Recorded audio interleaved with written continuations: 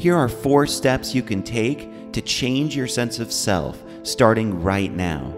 These 4 steps are based on the idea that your sense of self is indeed fluid, it's not solid. Step number 1 is to write down a compelling and clear vision from your heart around the kind of person you want to be. What are your core values, your core aspirations? What are the attributes that you would like to develop within yourself that you see are missing or deficient right now? What does your ideal sense of self really look like? And do this exercise from your heart. So you're tapping into core desires here, not just surface desires of the ego. So take a few minutes to write down in detail what your vision is for yourself. Step 2 is to practice surrender. So whatever physical reality is giving you right now in your circumstances, and also in your identity, your thoughts, your feelings, your limits, your current behaviors, exactly who you are and how your life is right now, shower it with love and surrender. Surrender is a portal into activating your infinite power, and this is the crucial missing link for so many of us. We try to change our lives, change ourselves from a place of lack and resistance. Surrender opens you up to the abundance of what's here now, that there's an innate divine perfection underlying your entire existence. So who you are right now is not flawed, it's not limited, it's not damaged.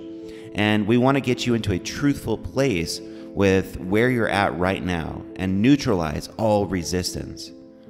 Step 3 is to imagine already being in the ideal outcome of who you want to be.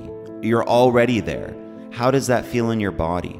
How do you carry yourself in time and space? And you start to get intimate with this new self that you are creating. You start visualizing it in your mind and owning the frequency state that it produces. So you have to train your nervous system to get acquainted with this new way of being.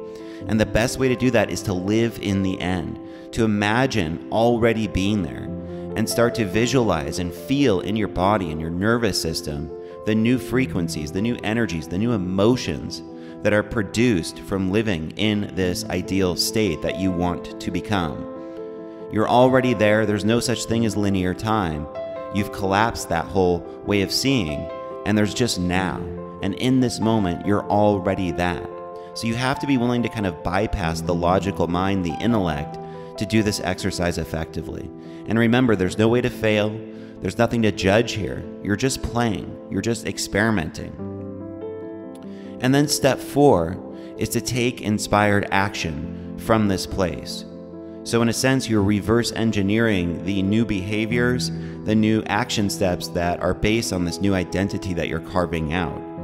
So it's not just about bottling it up and keeping it all inside. It's like extending it to the world and starting to choose new behaviors, new habits, new action steps from this new perspective.